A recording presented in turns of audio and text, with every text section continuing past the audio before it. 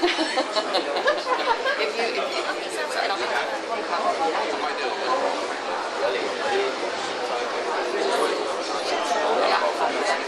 our guests to be seated. A preview of the Dragon Ball 2008.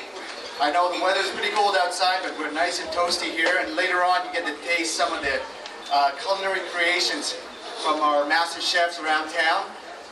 But first, I would like to introduce the co-chairs of this year's gala, Ms. Sarah Ching and Mr. Sid Akira. Please come up.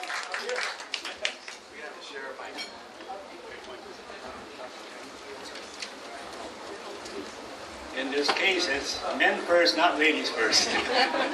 I'm not used to that because I grew up that we always respect the ladies. But in this case, I wanted to say a few words about how I got involved with the E Hong Foundation. It's quite a nice story because it's all to do with Dr. Joseph Wong.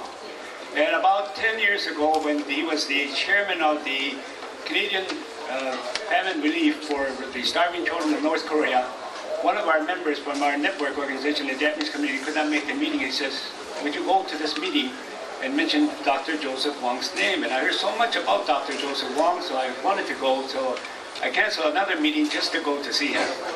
And then I joined, but I could not represent Japanese to raise money from the Koreans. But I went in as an individual, but I did report to the committees throughout the Japanese community that I'm involved with the famine relief. And that's how I got to meet Dr. Joseph Wong. And through Dr. Joseph Wong, I was able to find out more about the E Hong Foundation, which is very important. Because in the Japanese community, we're very small. We're only 20,000 in Toronto, and 90% intermarriage.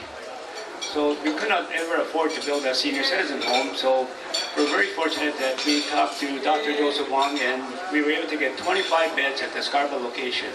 So we're very grateful for that. And through that, over the last 5 years, I've been involved with the E Hong fundraising, not on the Capitol, but on the Dragon Ball and the walkathons.